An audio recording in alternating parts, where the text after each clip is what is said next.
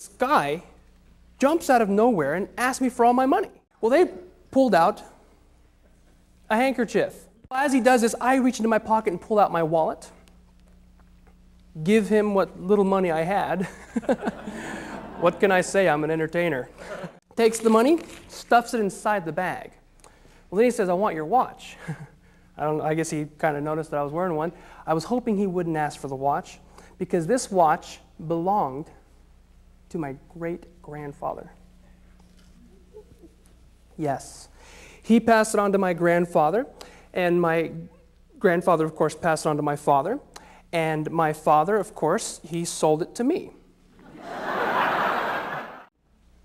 Dropped it inside the bag. Then he wanted the ring. I didn't care about the ring. I got it for $10 in Acapulco.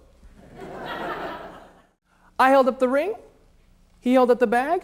I dropped the ring inside the bag. The thief ran off with my ring, there it is, my watch, and my money.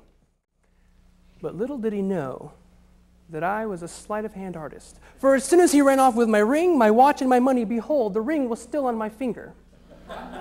The watch was still on my wrist. And of course, the money was still inside the wallet. And this poor, unsuspecting thief was left with absolutely nothing.